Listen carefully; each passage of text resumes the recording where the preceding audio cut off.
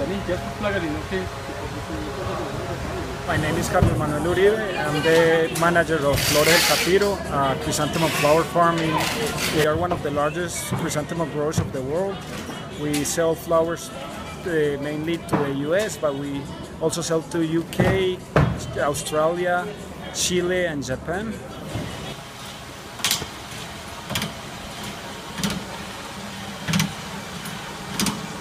Our production goes mainly by sea freight to those distant markets, and we have around 1,400 employees in our company.